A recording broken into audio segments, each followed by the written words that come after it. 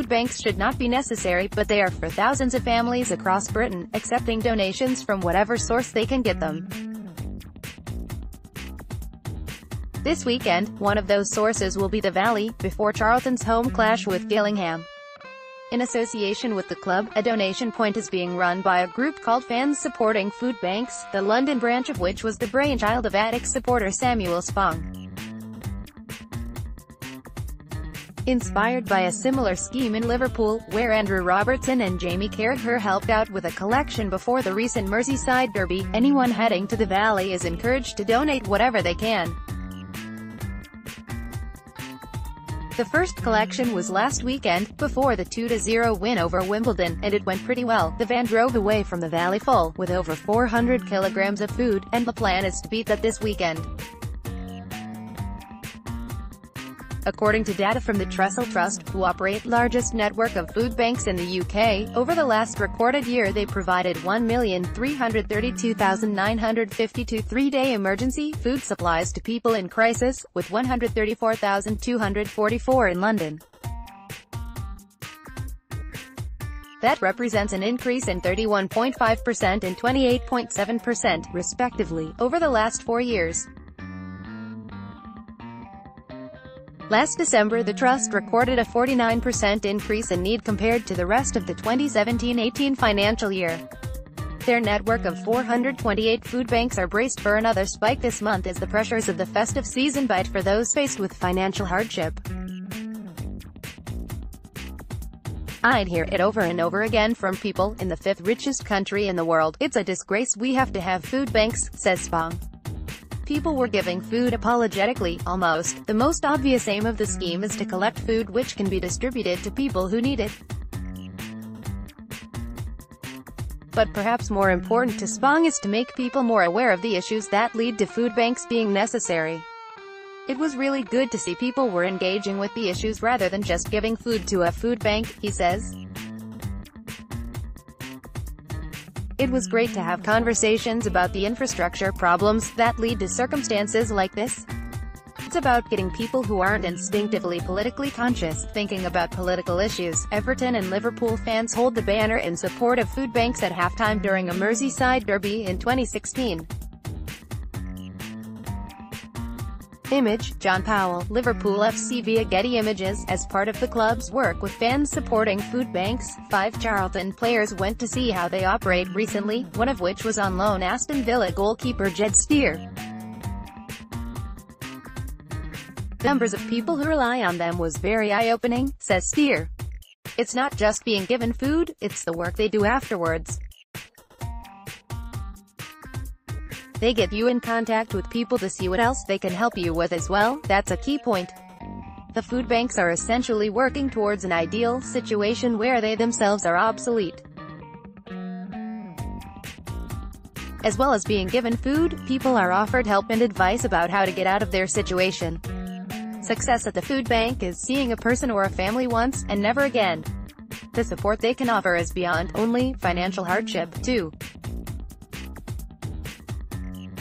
For example, often women who have been subject to domestic violence can visit a food bank because, while they may have money, their circumstances might mean they just don't have access to it.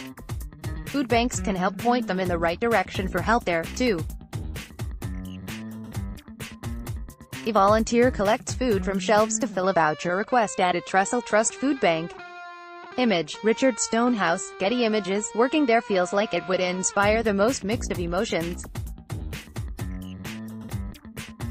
"You're helping in that moment," says Spong, knowing that when a person comes to us, they're not going to a loan shark or a payday loan. But when something like universal credit happens and you see a 20% increase in demand, you do feel useless in a certain sense. The micro-atmosphere and the climate you're working in is not able to really confront the macro-climate around that. It's hardly a surprise that Charlton were so quick to join this project. A cynical view would be that the club's community work almost works as a cover for the general chaos under Roland Duchâtelet, but Charlton have always had a social conscience, and understand that football clubs are institutions, not just sports teams. "It's one of the first things I noticed coming to Charlton, the work they do in the community," says Steer. We get 10,000 people plus to every home game, so if everyone was able to bring one thing, that's 10,000 items of food. The figures of people who need this sort of help are going up every year, so if we can help those numbers, that's our main aim. Fans supporting food banks won't stop here. The plan is to use Charlton as a case study, to demonstrate how to organize a drive like this and how simple it is to arrange, and then spread it around other clubs in the capital. Fans arrive at the Valley ahead of kickoff. Image, Steve Barton's, Getty Images. As Spong points out, football fans, and no more clear is this the case than at Charlton, are fairly quick to mobilize when the owners are terrible or ticket prices go up, so why not attempt to harness that energy for something bigger? They do have political will in them, and it's just about engaging that, says Spong. Football's such a powerful resource in doing that. It is an absurd situation that fans and their clubs are having to step in to alleviate problems that politicians seem unable or unwilling to address in one of the richest countries in the world, but every contribution inspired by the sport will be vital this Christmas. Fans supporting food banks will be in the West Stand car park at the Valley from around 12 noon this Saturday. For details about how to support them, follow them on Twitter at Foodbanks. And for details about what food is best to donate, visit greenwich.foodbank.org.uk. You can also make a donation to the Trussell Trust at trusselltrust.org. See below for information on how you can help to support food banks and other charitable causes through teams across London over the festive period. Crystal Palace are hoping to raise money for 3 new power chairs for their power chair football team through a special Santa draw on match days. Those taking part also have a chance to win prizes. For more information, click here. Millwall have teamed up with Wrap Up London's Donate a Coat campaign and are urging all fans to get involved to help those less fortunate in the cold winter months. Coats will be given to Crisis Homeless charity in December and January. Find out more here.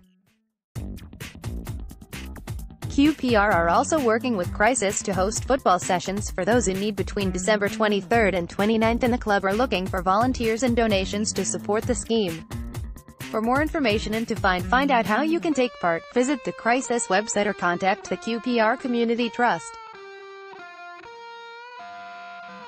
Tottenham Hotspur will be running a text to donate message across their LED advertising boards, big screens and in their matchday program to support Noah's Ark Children's Hospice. Keep up to date with the latest news, features and exclusives from Football London via the free Football London app for iPhone and Android. Available to download from the App Store and Google Play.